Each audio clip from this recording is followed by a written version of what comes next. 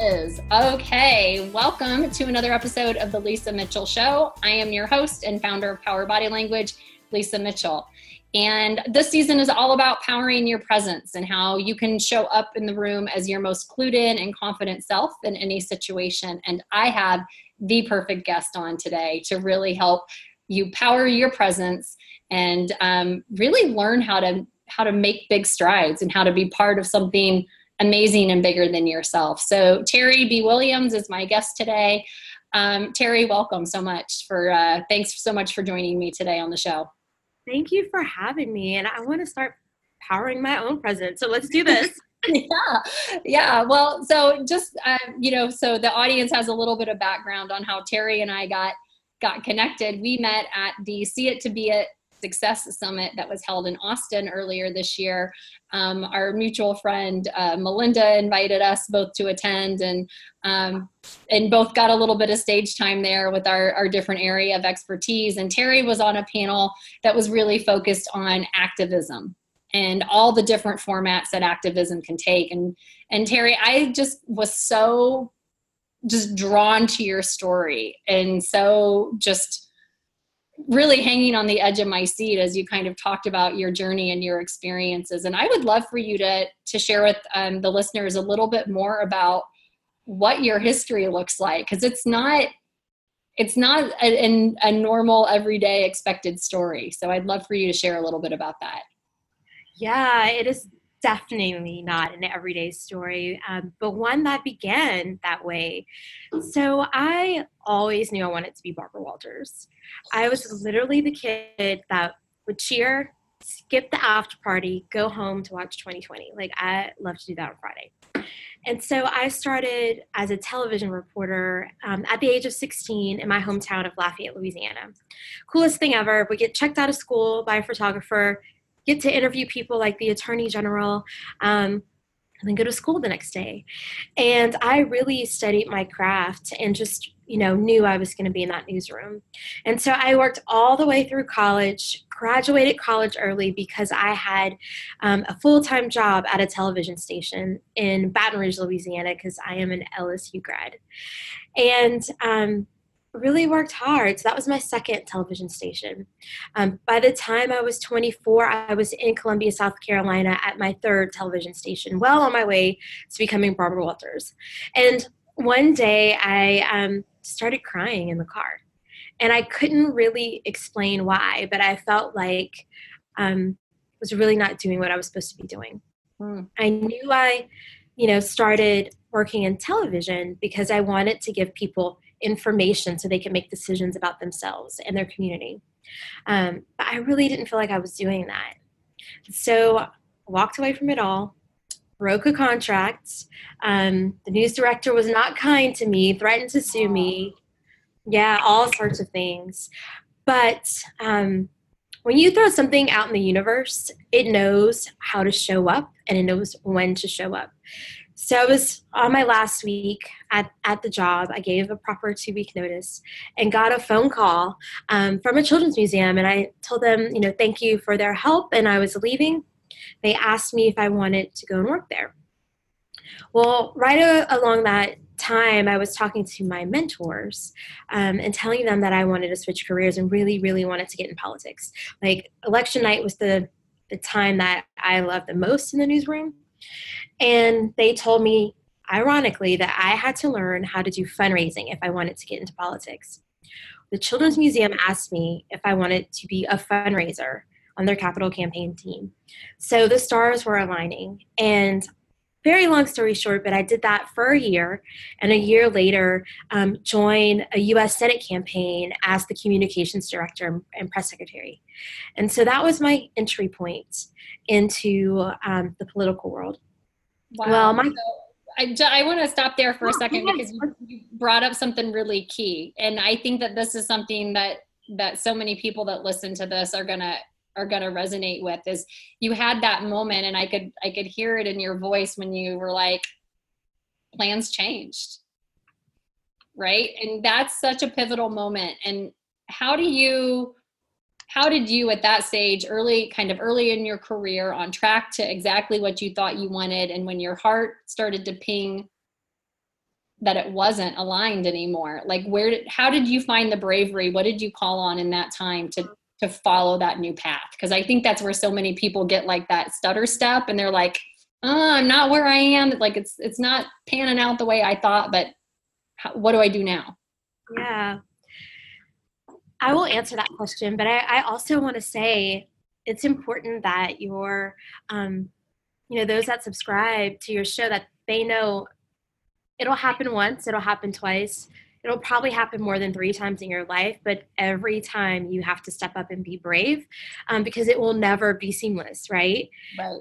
So, and the way it feels when you're 24 is so much different than the way it feels when you're 40, which I'm 40 today, and I own every bit of those decades. So, really, I was blessed. I had parents that definitely questioned me a whole lot, but supported that decision. And I had surrounded myself with big brothers and sisters. They were people that were 5 to 10 years older than me. I didn't really consider them mentors at the time, but they surely were. And they're like, we got you. We're going to help you figure this out. Yeah. And really, truly gave me that confidence that I needed. It helps me power my presence so that I could just jump and say yes. And, I'm a person of faith. So I knew that where I was not where I was going to end up. Right. And I had to take that chance. Best decision ever, So again, there was a pivot because my candidate lost. And then on election night, after that first jump, I'm again, just a year and a half later, faced with a second jump and something to figure out again. And that was when I made the shift to lobbying.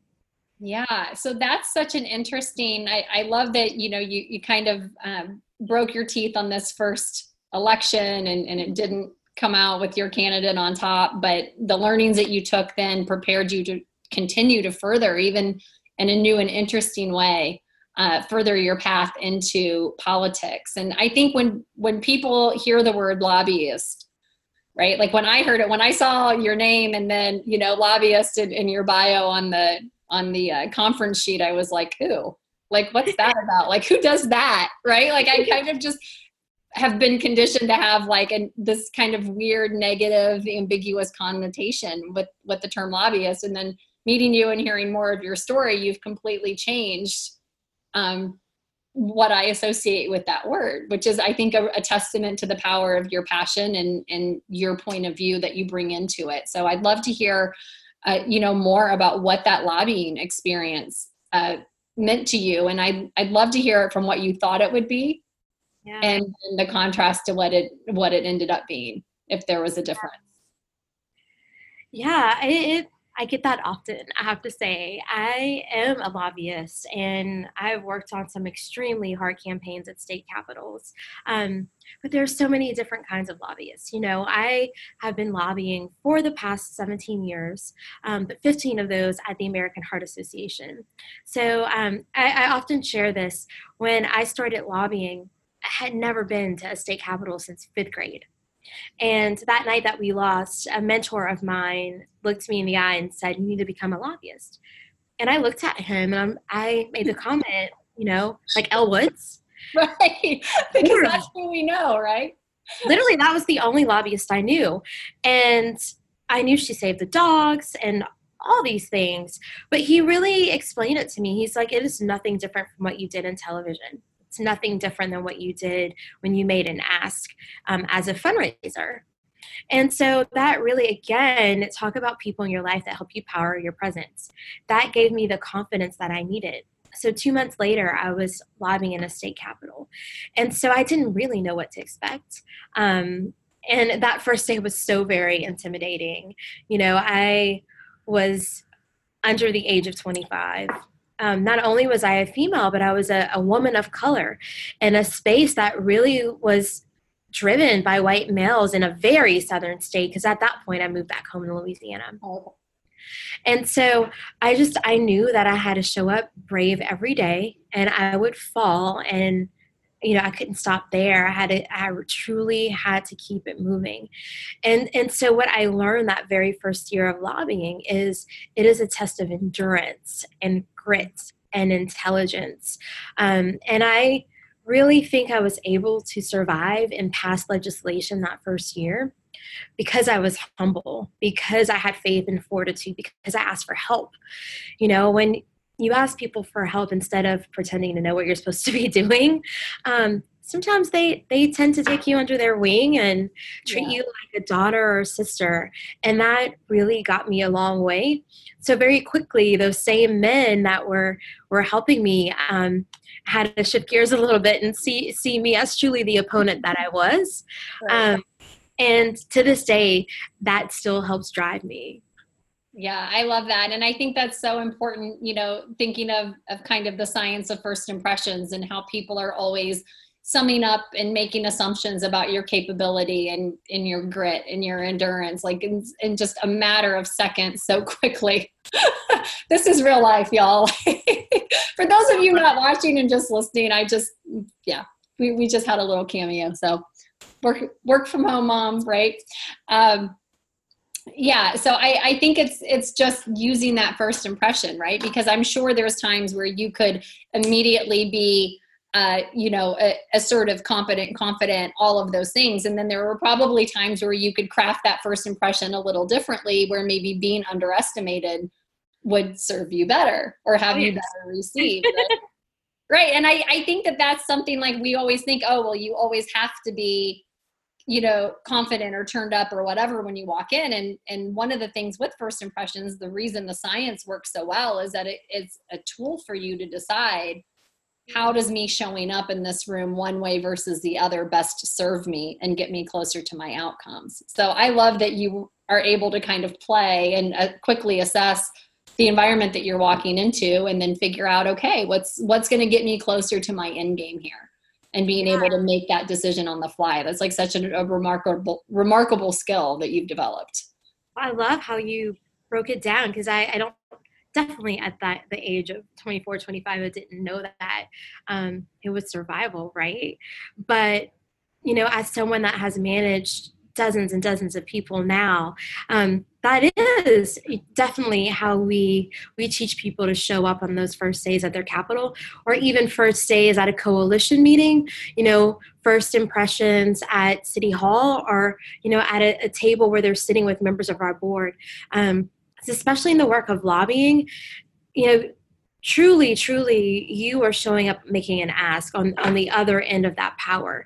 And so you have to figure out how to measure yourself, to truly take the lead when needed, but really not take the baton from the leader when they have it. So it is a game of balance, and it's definitely a skill.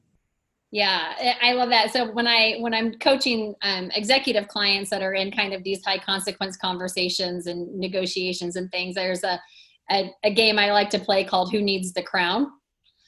And that's write it down. And that's basically, for me, it's looking at the ego characteristics of the rest of the people in the room, and ego being everything from how do they feel about themselves to how what type of insecurity are they walking in with, what kind of triggers do they have, what kind of inadequacy might inform the behavior that they're showing you. And sometimes just knowing who needs to wear the crown in a high-powered situation and gracefully giving them that crown, because you don't have to lose something to give that to someone else, can just be that little dynamic that you need to create to then, get closer to the objective that you have. And it's not manipulation, it's just using data, right? That's where I think people get body language and communication skills really kind of, twisted a little bit, is like, this is not manipulating. This is me assessing and making data point, using data just like you would in any other position to make good decisions, right? What's your process for kind of sizing somebody up or for assessing a room when you walk in? What does that look like for you? And some of this I've heard you say before, you really have to feel the energy. You have to know if it's going to be a room that's going to welcome how you show up on that day, because we have to be honest with ourselves. You're going to have good days, you're going to have bad days. You're going to have days where that red dress you have on, or that dark blue suit is going to give you more power than, when you have on something that's wrinkled because you didn't have time to iron that morning. But y'all, I'm going to tell you, I rarely iron. That is my real life. I moved a year and a half ago and I don't know where my iron is. So yes, I am nice. No iron with you right there. So not either, right? So overrated. But you have to feel that energy and quickly assess. And people that can do that in a very seamless way that still allows people to feel open and welcome, and really lets them know that you're listening and paying attention, you will get so far ahead. And so it is truly a skill that is needed and one that everyone should practice, even if it's at home. I laugh because a lot of times the skills that I've learned from people like you who are executive coaches, they work so well on my husband at home. That's the added benefit, right, of professional development is, oh, wait, this stuff works outside of the boardroom too. Yes. Yeah, I love it. So tell me a little bit about the other thing that I get a little cranked up about sometimes is like everybody sees the highlight reel, right? And I'm as guilty as anybody else when it comes to, because a big part of our presence now is social media and is digital, and we're inviting people in, but we're only showing them like a very well-controlled snippet. So the thing that never makes a highlight reel or unless it's someone's, kind of platform is this, the times they got it wrong. Is there a time that comes to mind where you just like read something wrong or walked in and just got it handed to you? And it's not so much about, necessarily that experience or staying too long in that negativity, but like, it's more about the other side of that, right? Like the rebound and the preparation and the managing through that. Yeah, I'll share an example, but it really wasn't in a room, but it was just last week. So, I try to appear to have it pulled together. I try to appear that way even when I don't, but I always own up to it. That is one thing that I am transparent about. And so I am not tech savvy. I am a 40-year-old that is analog all the way. And was doing a webinar on my lunch break last week. And I'm just not good with Zoom and, anything that's on a computer. Like I have this computer here and I'm not touching it. And so I did something or did not do something, I still don't know. And I went mute while leading the webinar and giving a training. Then I lost video. But, I know that's not a strong suit. And so I started off the training by saying I was stretching myself to do the webinar. And now I know how to do it. So next time I'm going to nail it. And so I think so many times we show up and we're not our authentic self and we're not owning where we don't have it together. And that when we say, I'm stretching myself, that gives us power. That allows us to be authentic. So I showed up in that moment, just very graceful, totally a goofball, but I'm okay with that. If I were to walk in a state capitol and wasn't confident about the data or didn't know what I was going to say to a lawmaker when I made it that day and didn't own up to it, I'm going to look so tense. I'm going to look nervous. I'm not going to look like I'm telling them the truth, yes, even if I am. And so my advice is just to always own it. They even have a bad day. They even get it wrong. And if they're good, they're going to tell you. But sometimes you're going to know on the inside too and just chuckle because you know that, your turn could be next.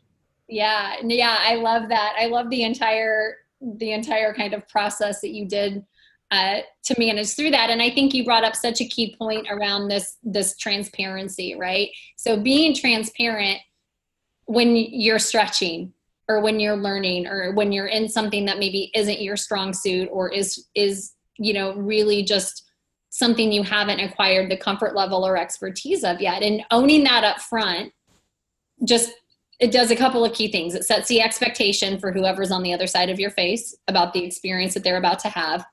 And it gives them the opportunity to extend grace, right? And I have found that people have been so gracious because AV is always the downfall of any speaker or trainer, Oh my right? God. And it doesn't matter how many dongles and adapters and spares and battery, it doesn't matter. Something with the AV will always, always go wrong. I feel you so strongly on that struggle.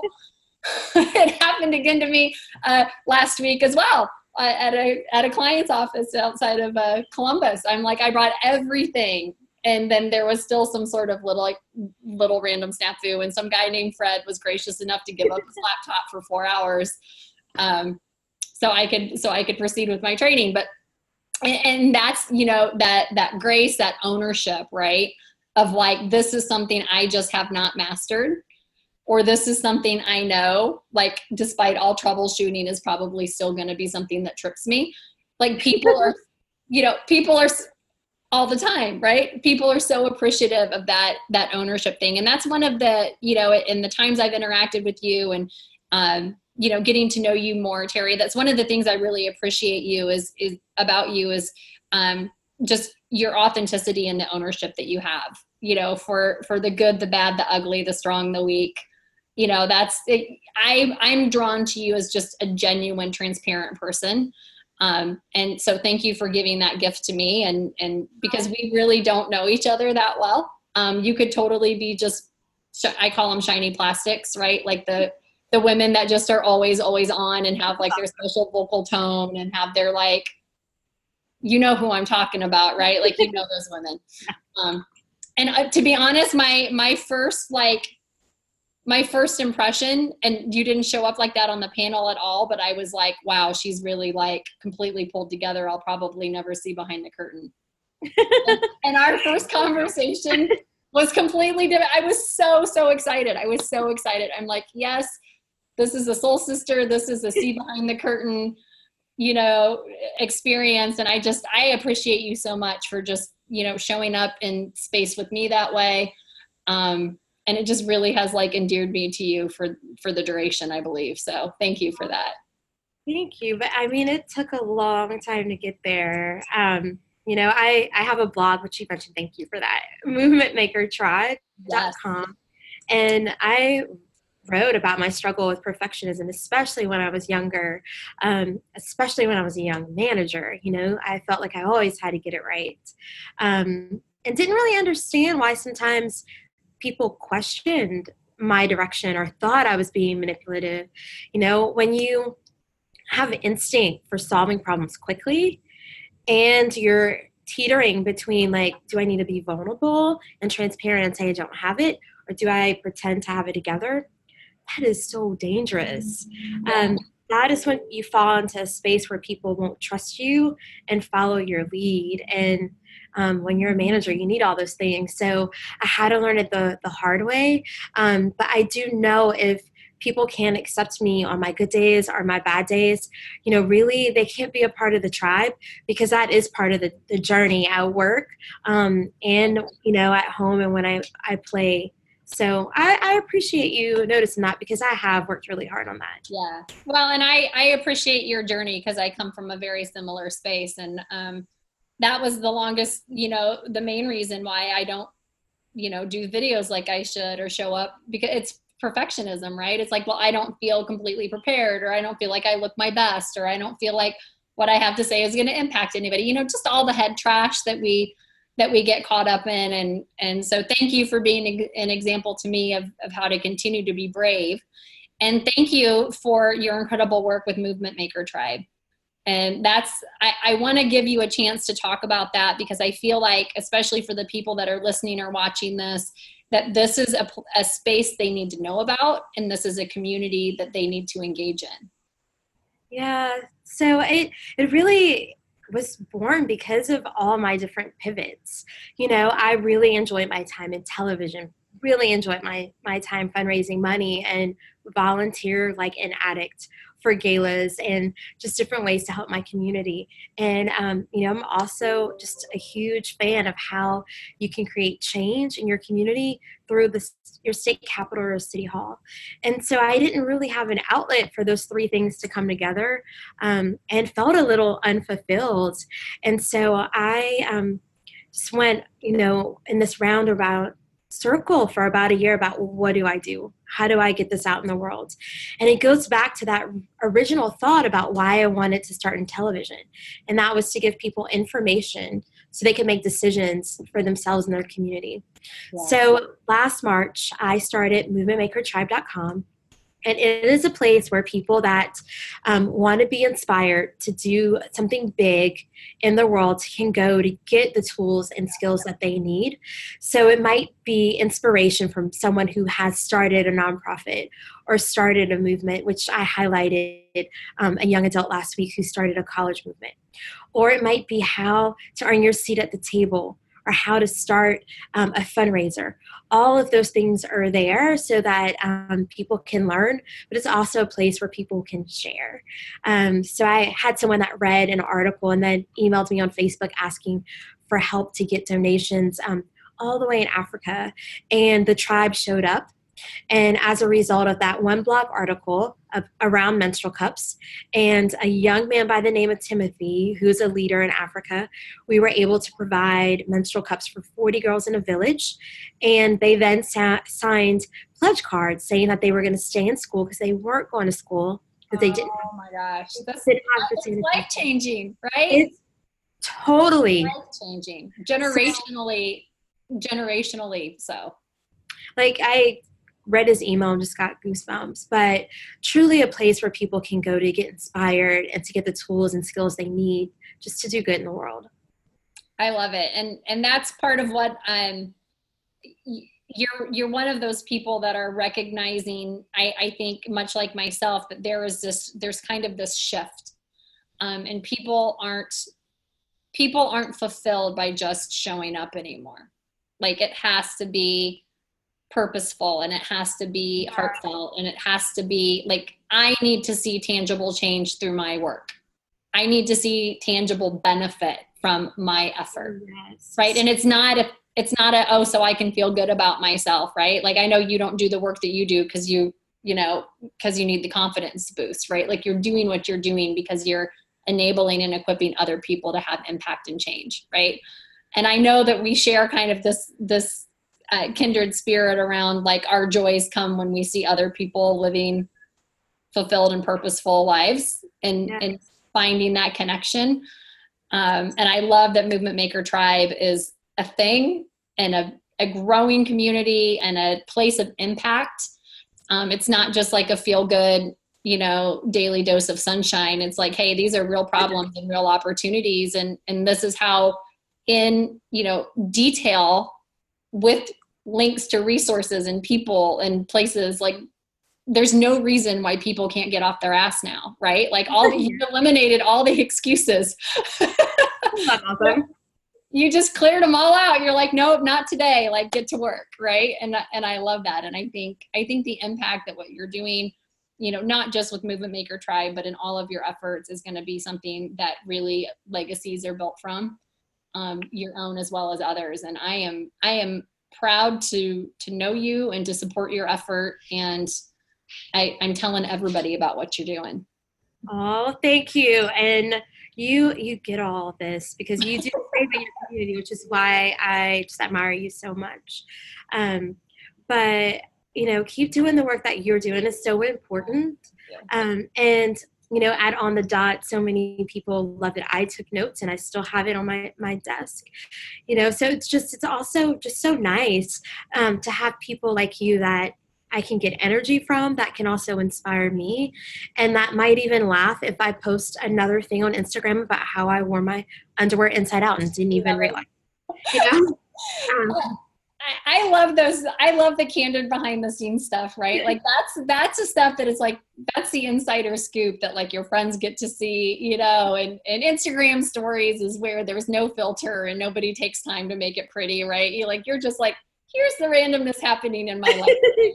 Come along with me, right? And I love that you just show up real, and whether it's exhausted or plane delays, or I know you've had all sorts of adventures lately. Like, your schedule is crazy. I'm tired just like watching your schedule, like, let alone walking in it, and you show up with the same energy in front of every crowd. I mean, you are someone who knows how to show up in a room. You're so kind, but I still need your tips, so please keep this moving. And I'm a subscriber. I want the content. Yes, I'm working on it. It's part of my plan. You're helping me be brave and continue to show up and share those things. I'm going to continue to tell everyone I know about movementmakertribe.com. Where else can people connect with you? Where can they find out more about your work, or, see the random squirrely travel adventures? Yes. Definitely on Instagram. It's Terri, Terri, B as in boy, then Williams. Same on Twitter, and on Facebook, Movement Maker Tribe is how you can find me. And I do answer email and reply. If someone takes the time to say hello, I'm definitely going to take the time to say hi back. Awesome. Well, I will link that up in show notes as well when this goes live, so people will have it for easy reference. And I cannot encourage you enough, to my crew here that's listening and tuning in, like, connect with Terri. There is something, she's got something to tell you. I don't know what you need to hear, but I can tell you that she's got something that you need. So connect, go to movementmakertribe.com, connect there. She's got swag, like awesome swag, cool merch. So you can rep it there as well. But yeah, thank you, Terri, for sharing your passion and your energy with me and with everybody listening and tuning in today. I appreciate you so much. Thank you. You're a little fire starter to Movement Maker yourself. Like attracts like, right? We only hang out with awesome people. But yeah, so until the next episode, this is all about powering your presence here at the Lisa Mitchell Show. You can find me at powerbodylanguage.com. You can connect with me on Instagram if you want to see my randomness. It's at Lisa Mitchell Indy. And then we will just keep powering our presence together and showing up in the room the way we want to.